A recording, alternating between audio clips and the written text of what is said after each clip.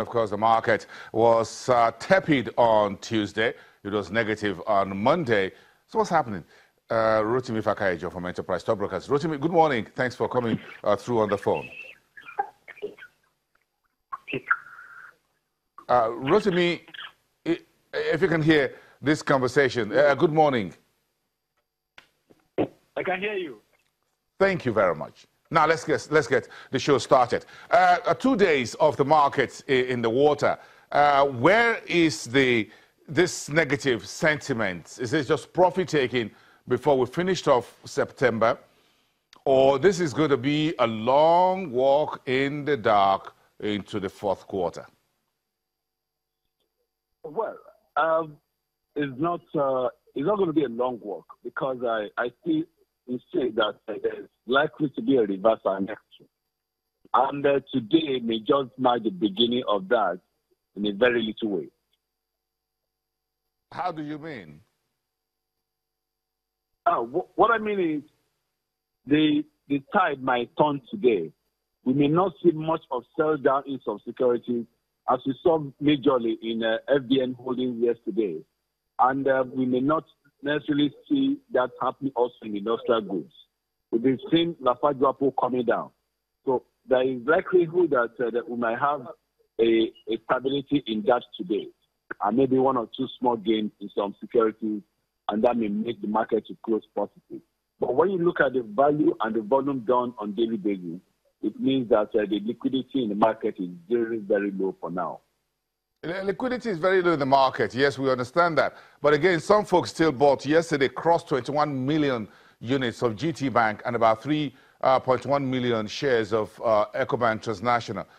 Liquidity is thin, but looks like some folks won't let the banks go. They still think there's good money to be made in that sector.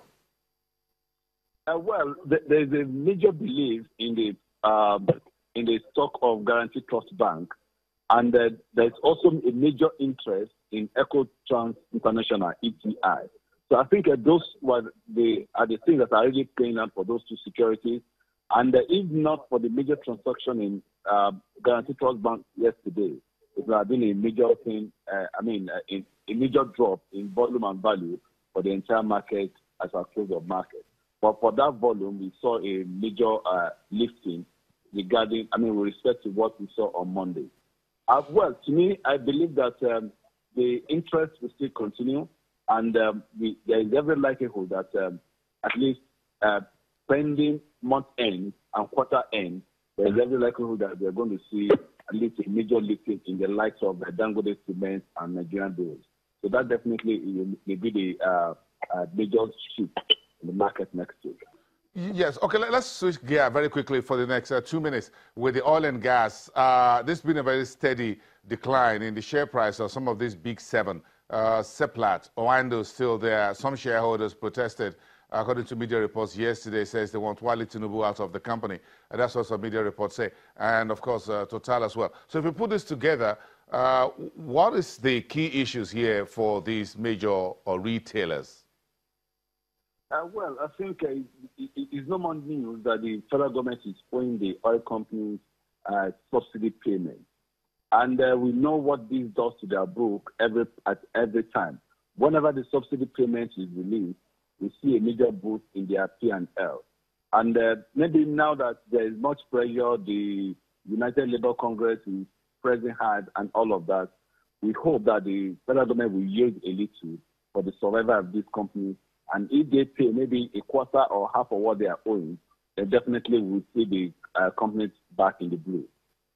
Rotimi, that sounds like a nice suggestion. The government is owing the major oil marketers about $2 billion. If they pay about half of that, that's about $1 billion. If we put that on the street, that's about 350 billion naira. That's quite a lot of money. Let's follow the money tomorrow when we come back on. That's to be Thursday, the 21st of September. Do have a great day, everyone. And thank you, Rotimi, from Enterprise Stockbrokers, for wrapping up the show today. Goodbye from Lagos, everyone. I'll see you again.